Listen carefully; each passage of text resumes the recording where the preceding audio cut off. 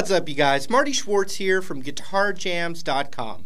Now, what I want to do today is I want to give you a super beginner lesson, maybe even your very first guitar lesson, like something to work on if you can't play guitar, and also if you even look up easy beginner lessons and those seem too hard as well, this lesson is for you. Now, I know what you're saying, advanced player and intermediate player out there. Marty, come on, man. Make some more advanced stuff, man, for the advanced people. You know, I always mix it up, and I will have more advanced and intermediate lessons coming your way. But this is a good lesson for you as well, because you can actually teach this to somebody else, and you can actually pass on the joy of guitar playing to somebody. And I think this stuff is a good, first lesson. Also, if you get something from this lesson and you want to explore that super beginner strumming and getting used to playing the guitar, I created a rhythm, like a half-hour long rhythm video series. You can click the link down there. It's not on YouTube, but I have a link for it. You can go there. Super ultra beginner strumming, nice and easy with lots of patience. So you can check that out. But in the meantime, we're going to zoom in right now, and I'm going to show you this great kind of very first guitar lesson that you can either work on or teach somebody else. So hang tight. Here we go. All right, so one of the actually most difficult things for a beginner guitar player is actually to get a guitar in tune. What I recommend you do is you can go to my website, GuitarJams.com, or you can even just look on YouTube on how to tune a guitar. The number one way to tune a guitar would be to have someone that's a little more experienced help you do it in the beginning. But there are a lot of resources on how to get a guitar in tune. So once a guitar is in tune, it's going to lead us to what I'm going to show you right now. And it's going to be right off the bat. It's not Mary Had a Little Lamb. It's not Happy Birthday. It's not Ba Ba Black Sheep, which is the same thing. It's a chord. So that way we can strum something, we can get a little sound out of it. Listen to it.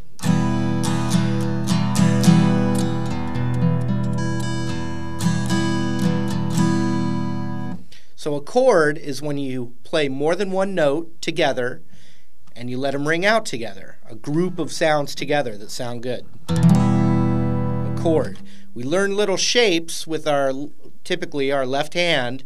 We kind of memorize these little shapes, and then the music gets expressed through either our thumb or our fingers. I recommend you use a pick or a plectrum is what they call it.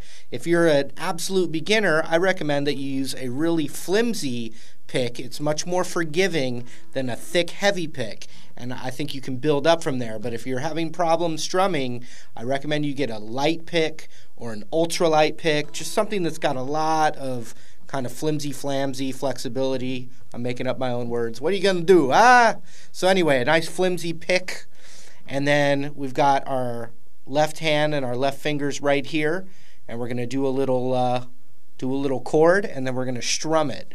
Now, you have these metal bars here that go down the neck of the guitar. Those are called frets. And when we're learning guitar, and even when you're more advanced, we can count the frets. Like if I said 5th fret, 1, 2, 3, 4, 5. And you want to think of the fret as the space, like this rectangular space here in between the metal brackets. So 1st fret, 2nd fret, 3rd fret, 4th fret, 5th fret. All right? Just something to keep in mind, the frets. What we're going to do is we're going to take our index finger, and we want to use the very tip, and it's going to kind of, I've heard people complain about how it hurts their fingers. Look, if your fingers are bleeding, take a break, but you got to build up little calluses. I'm thinking about how my daughter's doing the monkey bars, and she's building the calluses up on her hands there, and it gets easier and her hands get stronger. You just got to start somewhere, and your fingers will get stronger. So we want to use the very tips of our index finger and the very tip of our middle finger, and they're going to be together like that, like a Scout's honor kind of thing or whatever. We got them together like that, and we're going to use the very tips. My index finger is going to be on the 2nd fret. So look, 1st fret, 2nd fret, and I'm going to 1, 2. The second string down. The very tip of my finger is going to go right there, but I'm going to curve my hand underneath like I'm holding it, you know, like a hammer, holding it like a hammer, right? And that index finger, very tip of it, is going to come down on that second fret of that second string down. Now you don't want to be scooted back here. It's going to it's much more likely that you're not going to get a clean note out of it. You want it a little bit farther up, almost to the next fret, and that'll give you the cleanest sound. So you can pick the note and see if you get a sound out of it. If I scoot it back,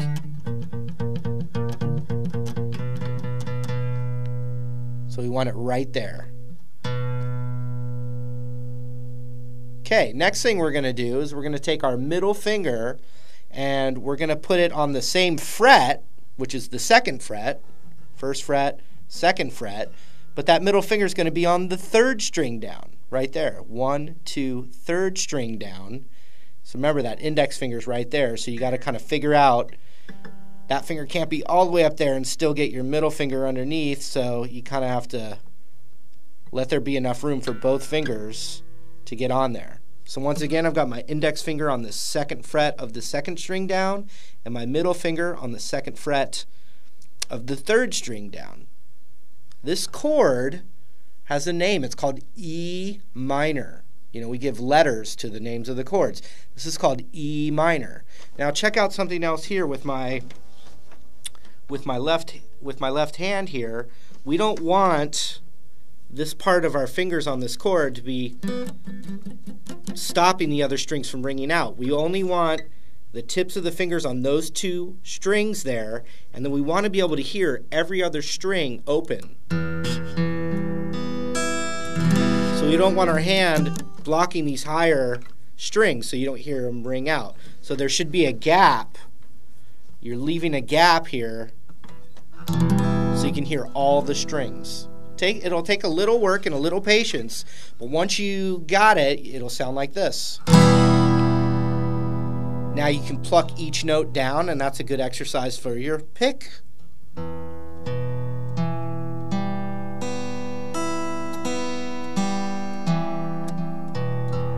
And you notice I'm picking up here on the neck. It's just so you can see what I'm doing. We want to actually be strumming and picking down by this sound hole.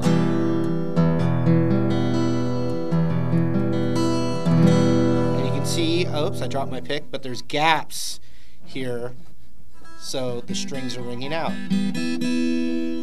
So that was another good beginner lesson is dropping your pick. A lot of times you'll drop it actually in the sound hole, and that's for a different video where you have to shake the pick around till you see it in the sound hole, and then you do a flip over and the pick usually comes out. But that's not what this lesson is. This lesson's for the very beginner and getting your first chord. And that first chord is called E minor. Now if you strum through and you hear one note that's not ringing out, pick it and then look and see why it's not ringing out over there. Okay? So that's your very first chord. Now I'm going to give you a little rhythm to try with that pick.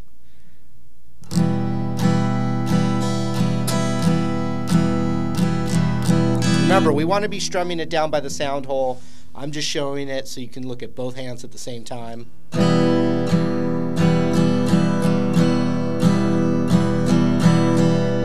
Now if you look, different people hold picks different ways.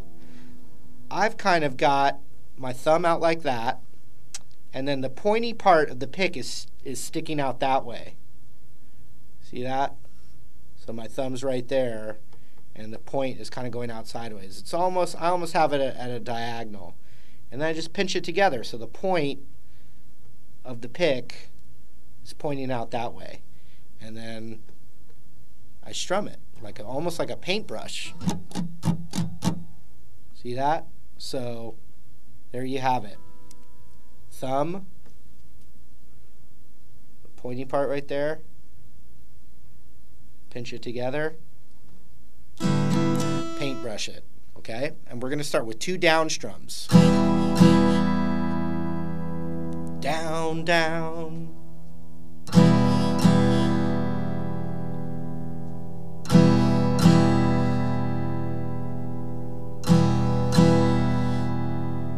right? And then we're going to add a little rhythm. So I went down, down, then I went down, up, down, up. So you've got down, down, down, up, down, up. Try it again. Down, down, down, up, down, up. Now I'm going to do it, and then you're going to do it right after me. You're going to copy me. Down, down, down, up, down, up. Down, down, up, down, up. Down, down, down, up, down, up. Down, down, down, up, down, up. Down, down, down, up, down, up. Down, down, down, up, down, up. Down, down, down, up, down, up. Down, down, down, up, down, up. Now, as you get comfortable with that, you want to just keep looping that rhythm or repeating that rhythm over and over. Down, down, down, up, down, up, down, down, down, up, down, up, down, down, down, up, down, up, down, down, down, up, down, up, down, down, down, up, down, up, down, down, down, up, down, up, down, down, down, up, down, up, down, down, down, up, down, up, down, down, down, up, down, up, down, down, down, up, down, up, down, down. All right. Now there's two places to go, because that just kind of, I know it's kind of boring sounding because it's the same thing over and over. Well, there's two really easy places you can go from there to mix up your sound and you're playing music. The first one's called, it's even got a really fancy name, A suspended 2. But all it is taking this E minor chord, which is, you've got that second string down and third string down, you just take that exact same thing and scoot each finger down another string, and you get a whole new sound.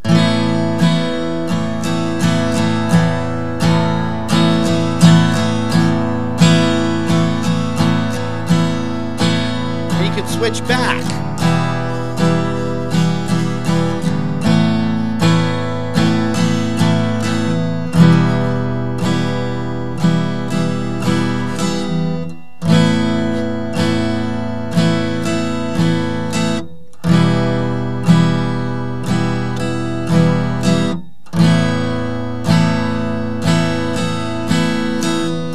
So you can start messing with just moving those back and forth in different lengths of time and express yourself and try and keep the rhythm even though you're switching. And that's a great starting point for starting to play guitar. One other place that you can go, and it's even just right in a Nirvana song, is doing this rhythm. But this time we're going to go to, for all intents and purposes, we'll call it a G. But what we're doing is we're taking that E minor chord and we're taking our middle finger off and we're moving it to the 3rd fret of this top string. 1, 2, 3. That middle finger comes off of that E minor chord and then we move it right there. And you can do that in any rhythm you want. So you're going to be practicing where that index finger is staying and then you're moving your middle finger back and forth while that index finger stays. And it might sound familiar, like Nirvana kind of.